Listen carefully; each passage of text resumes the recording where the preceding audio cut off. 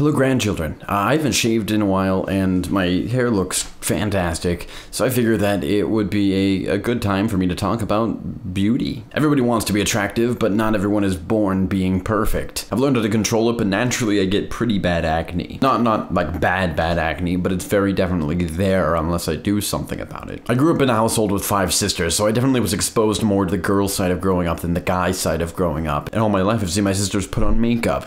And it seems really useful for things like acne, because you can cover it up. But as a man in our society, I am not allowed to wear makeup, or I'm not allowed to tell people that I wear makeup because people look down on that. Makeup is for girls, and if you're a guy that wears makeup, you're going to be called weird or metro or gay by everybody else that you come in contact with. Okay, not everybody, but there is a substantial amount of people who would think that that was weird if you were a guy that wore makeup. All the time people talk about body image issues with women and needing to be a size like 1 or whatever. I don't know how sizes work with women, but need to be really skinny and like unhealthily skinny and look just beautiful, and I think that that is an issue. People don't talk about how guys also have a bunch of weird social pressures on how they should look and act and everything just as much as women do. I think that it's different than from women, but it's still there, and people just don't talk about it. That's its own can of worms to get into, and today I wanted to talk specifically about makeup. When I got to high school, I wanted to change myself a lot. I wanted to stop being as socially awkward as I was,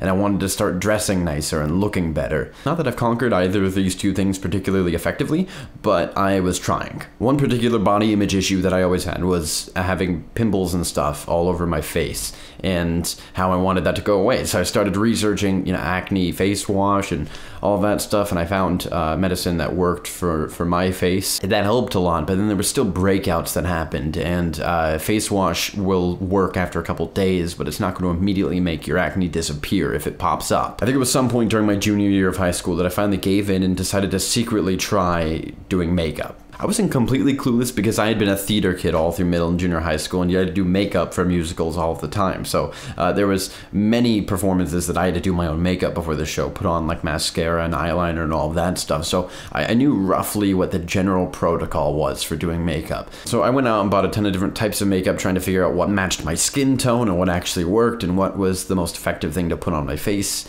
and what made acne break out worse when I put it on. And I slowly started using it and learning how to use it and how to blend it better with my skin and make sure that it didn't look like I was wearing makeup. To this day, nobody has noticed or at least commented on the fact that I've worn makeup for the past couple of years, and I'm not sure if that's because I've gotten good at it or if because nobody wants to say anything. And also, it's not like I use a ton of makeup and I don't wear it every day. I'm not wearing it right now, for instance. I use it very subtly. I lightly blend it over the areas of my face that currently have a breakout if it happens. Sometimes I'll go a month without wearing anything, and then sometimes I have to put it on every day for a few weeks because I just keep getting pimples everywhere all over my face. It's a very stressful thing, the fact that there's such a social pressure for guys not to wear makeup and for girls to wear makeup. I think both of those are kind of ridiculous. It's not like I can change it though. But for the past couple of years, it's literally been slightly terrifying every time I go outside if I have makeup on, because I'm worried that people are going to notice that I'm wearing makeup. It's just like everything else with changing the way that you look. If you want to get new shoes or a new shirt that make you look better,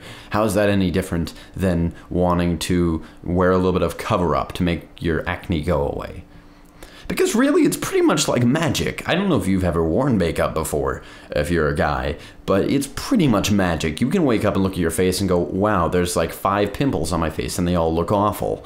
And then within 5 minutes, it's gone. You can't really tell that it's there if you do it right. Anyway, I guess the point of this is, I hope you guys don't have to deal with stuff like that, or at least not as intense. I hope that most of those social pressures kind of die down, and they probably won't. And if they haven't, know that I've gone through the same thing, and that I survived long enough to have grandchildren.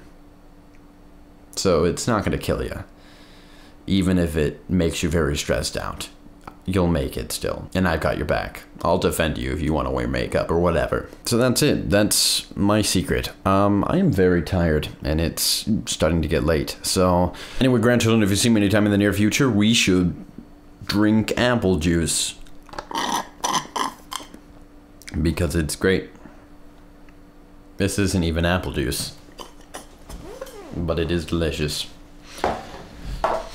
Talk to you guys next time.